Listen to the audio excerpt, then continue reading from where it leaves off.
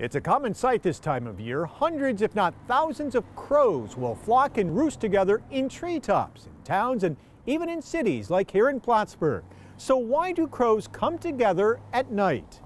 Our producer Michael Hansen sits down with John Thaxton, longtime director of Northern New York Audubon and a columnist for Adirondack Explorer.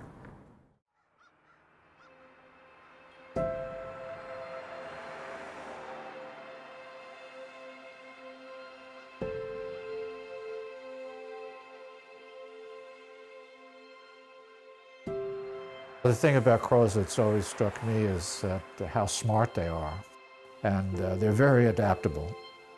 And they're very common. Crows are probably more adaptable than people are. Well, they're very communal, and they oftentimes roost in colonies. They also are dependent on certain food supplies.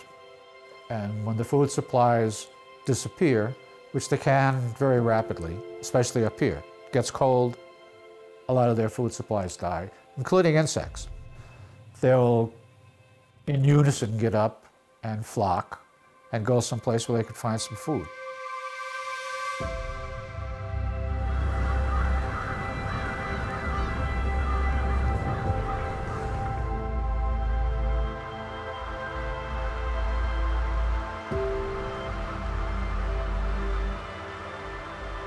They're very communal, they keep in touch, and they let each other know where to find food.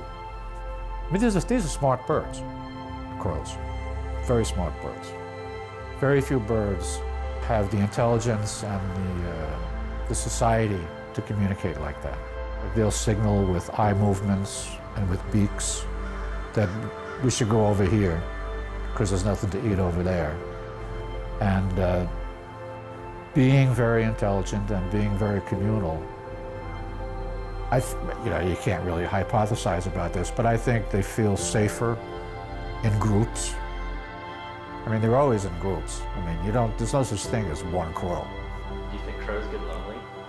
I'm sure they do. None of them has ever told me that they were lonely, but I'm sure they could get lonely.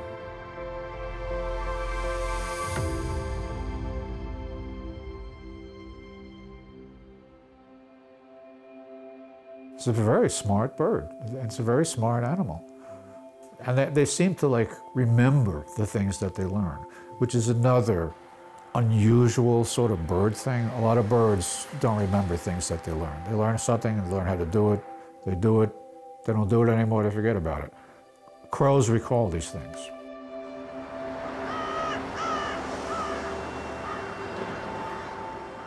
My theory is that they like people, because people represent opportunities, especially for food, which is what they're primarily interested in. Most of the large groups you see this time of year are birds that are coming from farther north. And they all sort of gather in places where there's potential food resources. The food resources get very slim and few and far between.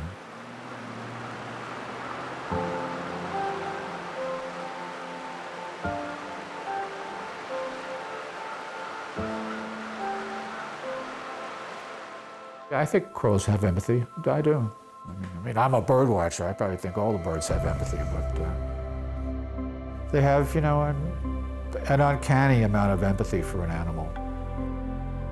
Up there with dogs, maybe, which is saying a lot, because dogs are a lot smarter than crows. But crows are just, they're friendly. They remember you. And I think they're beautiful.